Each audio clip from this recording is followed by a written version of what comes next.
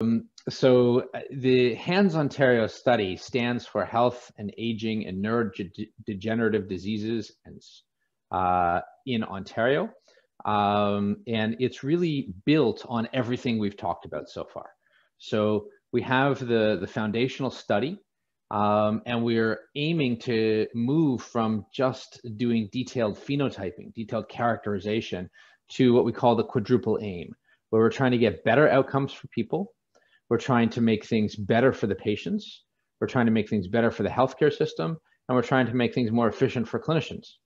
And so building on the original founding study, the goal towards putting the patient right smack at the center of this, driving all of it, and involving patients and our community advocates in even setting up the questions from the ground up, we've developed HANDDS Ontario.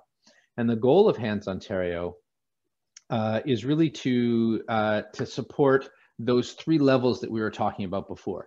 Basic science and discovery on a molecular, genetic, pathological level, so that we can actually unlock some more important clues to this disease, but also using the genetics and the serum molecular information to help guide an individual's care, to help guide treatment interventions or clinical trials, characterizing free living behaviors, characterizing what's happening in the home and in the community, as you see here, pairing that with clinical data, consent to be recontacted, and the administrative health records means that we can follow people through their healthcare journey. And so HANDDS Ontario is really built to be working on all of these across these multiple levels, all with that fundamental goal of partnering with patients. So we call this a research care partnership, where we want to work together so everybody gets something. So participants, volunteers, patients get something that's helpful to them. Physicians, hopefully, who are caring for them can get some information that's useful to them. Basic scientists can be getting some discovery work, and we can understand better how to design and optimize the health system and healthcare funding to support people. So the idea here is wins across multiple levels with the patient experience, the lived experience at the center. We have three objectives for HANDDS Ontario. The first is to try to identify these unique cohorts, groups of people, by their genetic and molecular markers and by their free living behavioral profiles, and understand how these go together. And this is really getting to Dr. Maselis's comment that when we put people in clinical buckets, those buckets aren't as pure as people would like to think. And we want to understand how the genetics and how the serum markers all relate to day-to-day function. The second objective is to look at how those three factors, the genetics, the molecular markers of what's happening right now, and the day-to-day behaviors in the community, these multi-dimensional different types of measures, relate to adverse outcomes. So this means the need for long-term care or home care. This means emergency room visits, falls, hospitalizations, even fatalities. We want to understand what puts people at the highest risk so that we can target interventions to make those changes.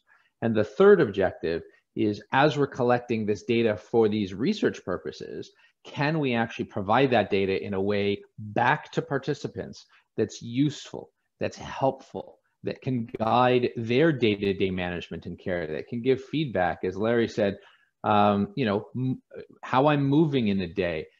Should we be moving more? Should we be moving less? Are we at risk of falls if we're moving a certain way? When should we be changing our diet because we're at risk of choking? These kinds of questions that can actually make a real difference to people day to day. And that might even be able to collect data that's useful to caregivers or physicians about what happens in the 99% of the time that you're not in the doctor's office.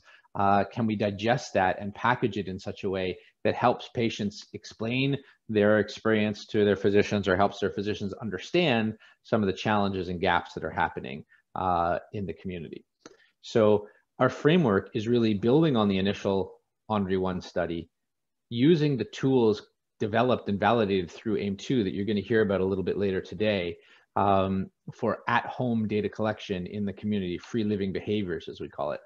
partnering with patients and caregivers at the center, putting that data up for collaboration, so anonymized data that is open to researchers in Canada and around the world, and linkage to the robust administrative data we have in Ontario. Our core study elements that we're asking all sub-studies and all core participants to get involved with is wearing some of these remote monitors, biosensors to measure free living behaviors in day-to-day natural environments, giving a blood sample to facilitate the genetic and biomarker studies, provide some minimal clinical data on how you're doing right now, and how what your diagnosis is, medications, and so on. And then agree that we can recontact you to be part of some of these sub-studies, provide a health card number that will be stored, encrypted, and linked to ICES, and allow us to release not the ICES, not the personal health data, but the other anonymized data to collaborate with investigators elsewhere. To start this process, we're building a core, and on that core, we're building some disease-specific projects as well. So the core that I've just described will be collected across cohorts. The individual studies will actually nuance and modify some of these core elements to answer specific questions within a disease. So we're going to be able to go between diseases. We're also going to be able to target questions within a disease. So you're going to hear a little bit later today about the Parkinson's sub-study and the ALS sub-study and the long-term care sub-study, where we're really, in addition to collecting the basic minimum core amount of remote wearable biosensor data, for example, we're going to be modifying that wear pattern so that we can actually assess longitudinal change over time in people with ALS. To identify risks for falls or aspirations or need for more support in breathing at night and so on. So that's one example, and you're going to hear more details about that. But the data from the sub-studies will be over and above that core data that's collected across all cohorts.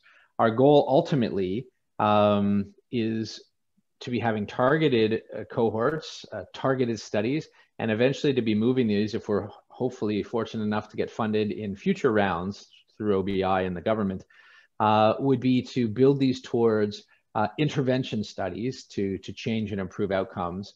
But for now, the goal is to actually perform these studies to collect that data and provide the feedback to individuals, and that would be the intervention. And we're really hoping that this partnership, because I think we see it truly as a partnership between clinicians, researchers, persons living with these diseases, and those that are important to them, so caregivers and family members.